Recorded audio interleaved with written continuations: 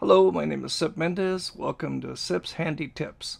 And today I'm going to show you how I set up my Worlde Panda MINI keyboard with Ableton Live version 9 Lite. Okay. On screen is the layout. If you're not seeing your instruments, there's a little down arrow over here, and you click on it, and it will open where your instruments, effects, and other things are. If I press keys on my keyboard, I don't get any sounds, and that's because MIDI devices do not have voices. You have to select one for it. So I'm going to go to Instruments, Instrument Rack. I'm going to click only on this little arrow here and drop the list. There's pianos and keys. Go to that one. And I'm just going to pick out a grand piano. And when you click on these, they play a sample for you. And I'm going to drag that one and drop him here. Okay. And you can also double click on these, and they'll also open in the open instrument. And you can see that I'm going to call it a channel. That channel 1 is open. It has been renamed Grand Piano. And if I press keys, they're playing already, which is very, very good. Sometimes I have to click on End to open it. At this point, keys are working, but so are the pads. If I hit the pads, I also get piano sound, because right now it's in a real general state. We got to be a little bit more specific. So here where it says all ins, I'm going to drop that list, and I'm going to go down to Worlde Panda MINI.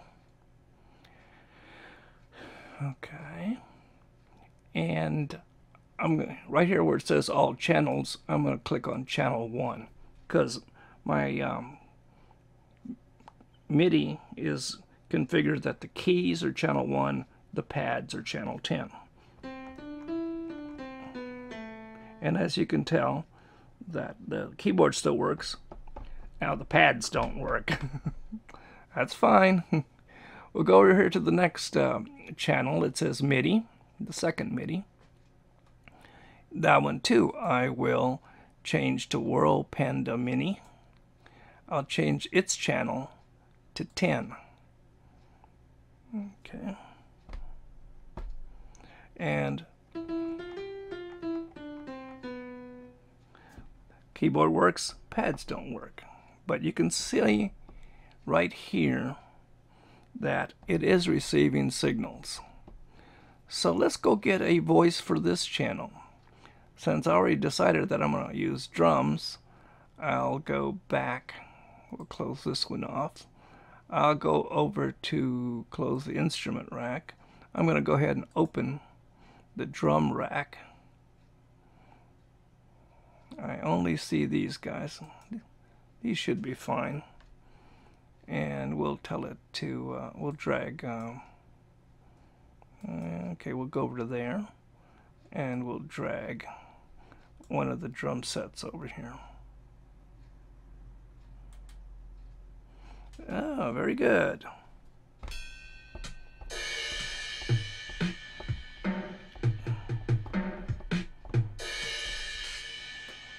And there is our drums. Now these guys are set to auto. Okay, if I click over on Grand, let's see what happens. Nothing happens. Drums are still working. Okay. At this point, if I click on In, that's going to turn on the piano.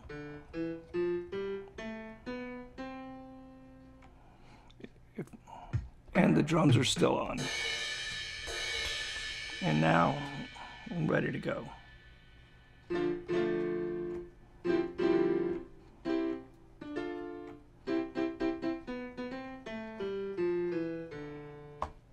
Easy enough done. Well, let's see what else I can tell you about this. I can tell you that these controls don't always do exactly what you think they do. If my piano is working and my drums are not working, I can disable them. If I click on off, that turns off my piano. Drums are still working. If I click on off on this one, now they're all off. If I click on solo, I still have to turn on my keyboard, and I can turn on my drums, but they don't work. When you click on solo, it means that is the only one that's going to work. And you can turn these on and off. You'll notice that when you hit drums, these are grayed out, but you can see it move. If you click on solo on it, then the drums will work, but now the piano is grayed out. Now, the only way to get them back is to turn off solo. When you turn off solo, you can see that these have color in them now. They're available.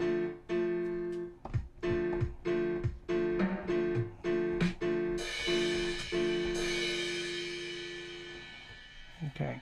Another thing to note is when this little button is red, it means it's ready to record on that one. If you click on this other one, turn it red, turns this one off. If you want to record from both of them at the same time, you can hold Control and click on the other one, and now both channels will be ready to record. And we'll do that in the next session. If you've enjoyed this little clip, click on like.